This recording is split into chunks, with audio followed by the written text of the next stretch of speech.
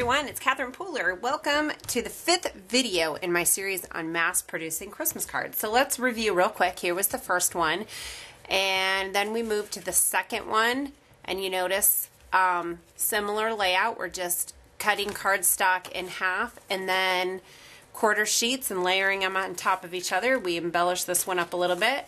And then the third one, we did the ornament punch for a window card.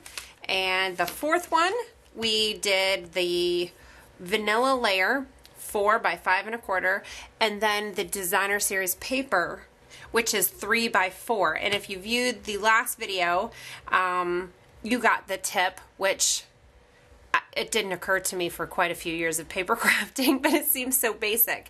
If you do 3 by 4, it's going to work out exactly onto a 12 by 12 piece of paper, and you're not going to have any waste.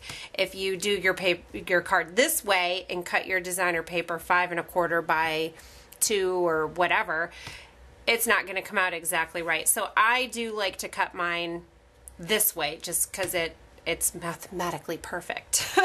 So we're taking the same supplies from this card and we're making another card.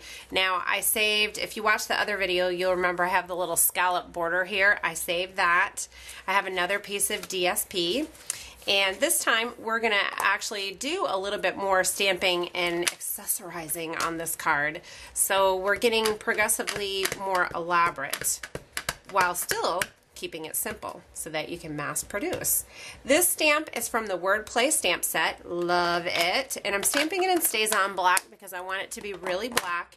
And then when I color, I want the coloring to not run, make the outline run. So I'm just using some Wild Wasabi marker here, which coordinates with the colors in my designer series paper, and then we'll do the red. Okay, so we've got our image all colored in. I want to add a little bling, so I'm just going to cover this with my two-way glue and add my glitter to it. My glitter is a little messy right now, so I'm going to be covered in it. Okay, so we have a nice blingy Christmas ornament here. I have my 1 3/4 inch circle punch. We'll just punch that right out. And then I have Wild Wasabi cardstock.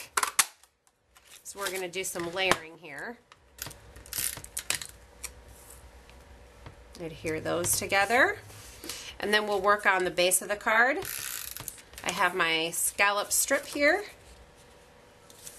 I'm going to add my designer series paper right to it. Oh, I'm covering up this beautiful glittered paper. It's painful. And then we're going to add this to our vanilla base, and you can do it toward the bottom, toward the top, in the middle, a couple dimensionals because we want to pop this up. We'll add this layering to our card base. There we go. Check it out. That fast, I have an awesome card. And you can see these are exactly the same layout. I just tweaked it up a little bit. Hope you are learning a lot from my video series, and leave me your comments. Like the video if you like it, share it on Facebook. Hop over to catherinepooler.com and join my email newsletter list. Thank you so much. Have a wonderful day and happy stamping.